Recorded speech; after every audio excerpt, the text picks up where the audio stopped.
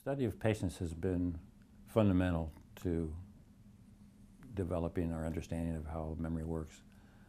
I suppose it's like, in much of biology we study errors as a way of learning about normal function. And it's the same in neuropsychology, it's the same in neuroscience. That we by studying errors, this gives us a window into the organization of normal function. And that's how so the patients have been especially valuable for the cognitive structure, understanding the cognitive structure of things, because you can carry out such sophisticated testing with them. They've also been helpful for the anatomy, but of course, nature doesn't honor the anatomical boundaries that exist in the brain. So although the patient work will give us strong hints and strong clues about what the important structures are, it's really been the following up of those insights of the patient work with experimental animals, where direct interventions can be made carefully, where the real confirmations have come about what the important anatomy is. The patients come to us from a variety of different sources and causes. HM, of course, was an N of 1. When this was an experimental neurosurgery for epilepsy, and when it was discovered the tragic effects of the surgery on memory, it wasn't repeated. But very similar lesions, very similar damage to HMs can be caused by encephalitis, viral encephalitis. The virus attacks the brain.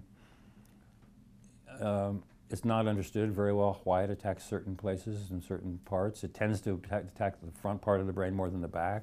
Sometimes it'll attack the frontal lobe, sometimes it'll attack the basal forebrain. But in some of the patients that we've had the chance to study, it's attacked bilaterally the medial surface of the temporal lobe. And exactly why the virus should seek out those areas isn't understood at all. But we have patients that we've had a chance to study where their MRI looks extraordinarily similar to HM's lesion. So that's one kind of patient. There's two other common sources of memory impairment. One comes from patients who suffer an anoxic event, respiratory distress or loss of oxygen for a period of time, or an ischemic event where they've lost blood flow to the brain for a period of time. Now, of course, if the anoxia or the ischemia goes on for too long, there's generalized brain damage. But if the interruption only goes on for a few minutes, or several minutes, 10 minutes, let's say, then one can find isolated damage to the hippocampus. The hippocampus seems to be the area of the brain most sensitive to oxygen distress, respiratory distress. And that seems to be because the hippocampus has a device known as the NMDA receptor. And the NMDA receptor is very sensitive to being overexcited.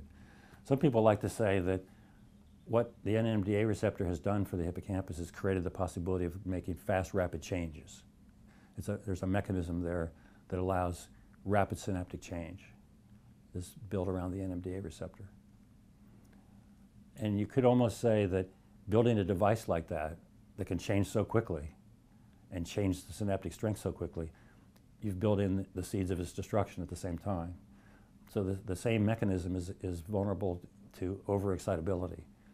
And the overexcitability can lead to then cell death, firing, overexciting, and then eventually killing the cells. And that seems to be what happens with anoxia. The cells are overexcited, and over a period of time, the cells die. And you end up with a loss of hippocampal volume, and on histology, the death of the cells in the hippocampus. So that would be another case. And then the final source of memory impairment that has been studied a lot is something known as Korsakoff syndrome. Korsakoff was a Russian psychiatrist who, in 1887, described this condition of memory loss. And it's usually associated with extreme alcoholism, or periods of alcoholism that are so extreme that there's malnutrition, particularly loss of thiamine. And this condition leads to a characteristic pattern of damage, not in the hippocampus actually, but in the midline part of the brain, in the thalamus and hypothalamus. And those characteristic lesions also lead to a memory impairment that's very similar to the memory impairment associated with medial temporal lobe damage. Yeah, it's a puzzle as to why we have there's two areas of the brain where damage can cause a memory impairment, and it's been studied in some detail, and they really do look pretty similar to each other. Although in Korsakoff syndrome, one often has frontal damage in addition to the memory impairment. So there can be some features of cognitive impairment superimposed on the memory deficit, but the core memory deficit itself appears very similar. Nobody really has a good idea as to why that is, but those of us who have thought about it and talked about it have suggested that one thing you need to do with a memory structure is translate memory into action. And if you're going to translate anything into action, you have to get to the frontal lobe. And if you're going to get to the frontal lobe, you have to go through the thalamus, because the thalamus is the gateway to the cortex. So there are projections from the medial temporal lobe into the thalamus, the anterior nucleus of the thalamus and the dorsal medial nucleus of the thalamus, and these are structures that are damaged in Korsakoff syndrome. So it could just be that these structures that are damaged in Korsakoff syndrome are the next structures in line in working with memory, in this case moving memory towards action.